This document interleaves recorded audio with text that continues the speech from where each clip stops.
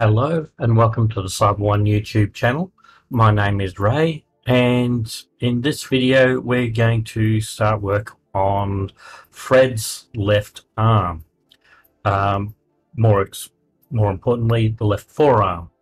Now, in a previous video from last year, I did actually get his left bicep built and installed.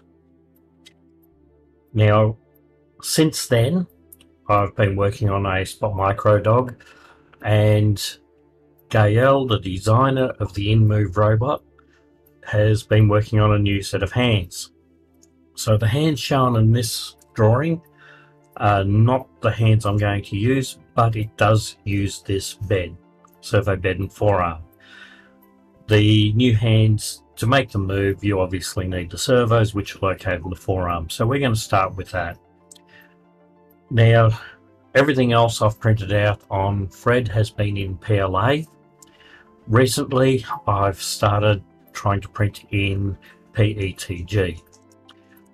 So all the parts you see on the screen here are PETG, and they have some nuts installed in them, but I'm not a real fan of nuts just sitting there. They have a tendency to break out or come loose, and I've got to join some parts together. Now, I am going to have to paint all of this when I'm finished due to issues with stringing in PETG, and that stringing getting back up onto the nozzle and then dropping down as a dark burnt blob. I am going to have to sand and paint most of this. So to make sure the likes of this nut and these nuts in here don't come out, I'm going to plastic weld them in place. Now, I have been told that plastic welding on this will work, so I'm using my 3D pen again. I've loaded it with PETG filament, and this pen's designed to run PLA or ABS. I'm going to set it to the ABS settings. When I'm printing with the PETG, I'm running at 235 degrees C. When I've been printing with PLA, I've been printing at 205, and then I use the pen at 200. So I'm going to go 5 degrees lower than what I've been printing at, so run the pen at 230 degrees. Apart from that, it's supposed to work exactly the same. And I've got the screws from here. So I'm just going to put these screws in. These go through the holes here. Now, if you have a close look at these, you'll note that they are designed for a countersunk head. I've noticed that Gael is fond of the countersunk heads or the flathead screws, and they will give you a nice flush surface. I don't happen to have any on hand, so I'm going to use these round head ones instead. To make sure that we don't block the exit of our screws, I'm going to screw these in far enough that they bite in. I know that I can hold the parts on with this, so we'll put these in and then weld them in place.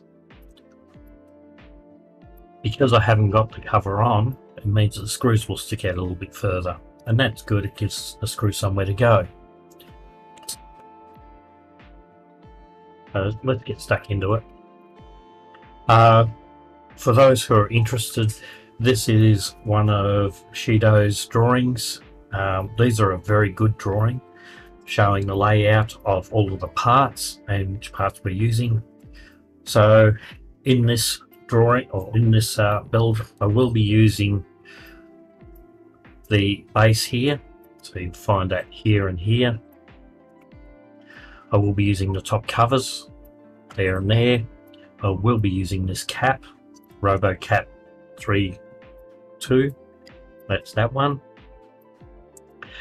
I haven't printed this out yet, the elbow shaft gear. I am going to have to print it out at some stage. In the short term, by not attaching it yet, I can sit the arm on the base. I have printed out this part and this part. In the new version, this has been replaced with new parts. So this part here has been replaced. There is a new version of this. We're using this and this, but you'll see down here the tensioner is now replaced with this part, and that's just another servo holder that will get welded onto the guide block, the front guide, rod cabled front. So that'll be welded together, and of course all of the hand is very different. There's linkages that go up through from, so they're moving the servo, or Gael has moved the servo from here. So the servo used to sit in here and drive this little gear used to connect direct to the servo. Now we have another part which mounts in there that holds this gear. There is a linkage made up of these two parts to get welded together, and they go from a servo that gets mounted in this, which replaces this and runs up to drive that gear, and then that drives our wrist. So let's get stuck into this part.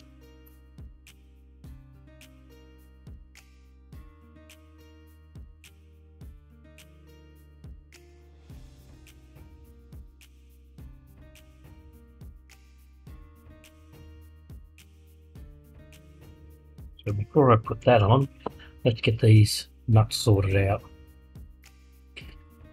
So this one looks like it started to break away a little bit at the top, so I'll have to make sure I push that down as I go. And this one looks pretty good. Might just put a longer screw in there.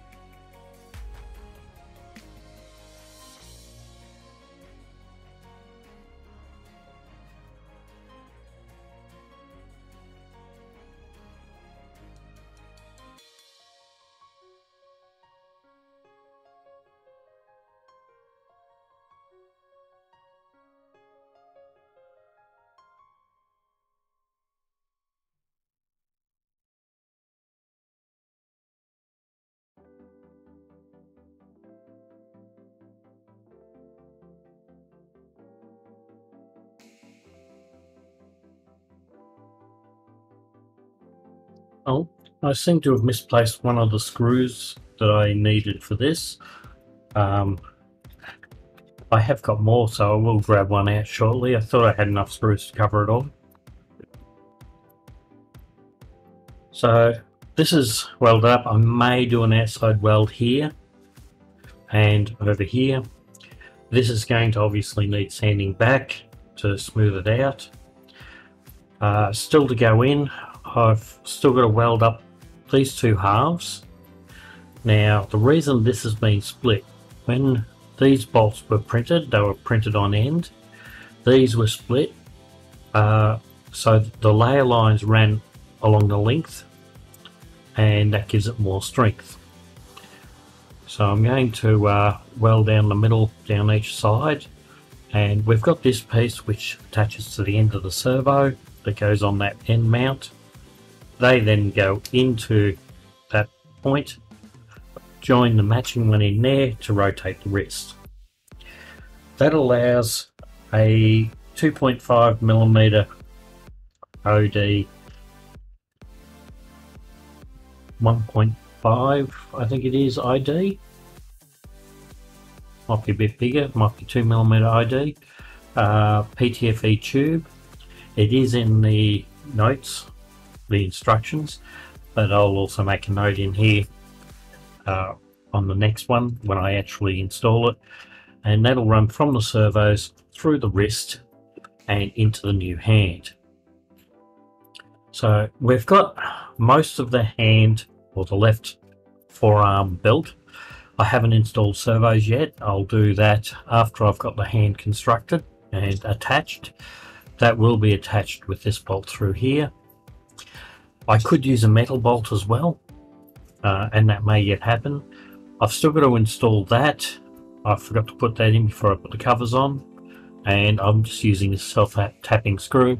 I may change my mind on that and actually put a metal thread insert in there for a metal screw to go into. I may still do that for screws like these ones, put the metal inserts in here in two places. That'll give it a bit more strength as well, and also in the two screws that hold the bed down.